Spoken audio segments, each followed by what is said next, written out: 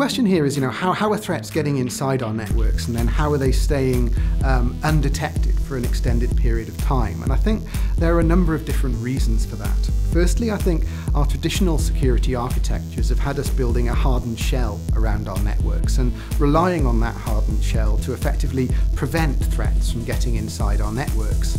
The problem is, though, over the past few years, our network and service architectures have evolved to make that increasingly difficult.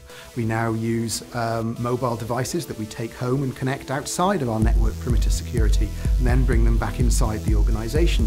We have personal devices that we synchronize corporate data to. We have direct connectivity to extranet partners. We use cloud-based data and application services. All of these things have made our network perimeter far more porous, and that's made it harder for us to keep everything out.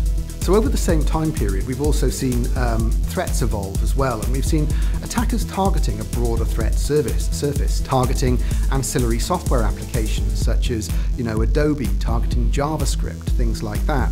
Attackers are leveraging well-known exploits and ways to get into an organization and just obfuscating them so that they get past some of the ways in which our security solutions work. To counter all of this, organizations have invested in deploying more layers in their security at the edge of their networks, sandboxing solutions, all of these different kinds of things. But the key thing here is that these solutions have stayed focused at the edge of the network. And that means that if something does get through, it can remain undetected for a very long period of time. Once the threat is inside the network, there's nothing looking for it. And this is one of the fundamental differences with Arbor. Some of our solutions use Flow to gather information from the routers that organizations have deployed across their enterprise infrastructure. We can correlate that flow to build up a picture of what's actually going on right across the enterprise.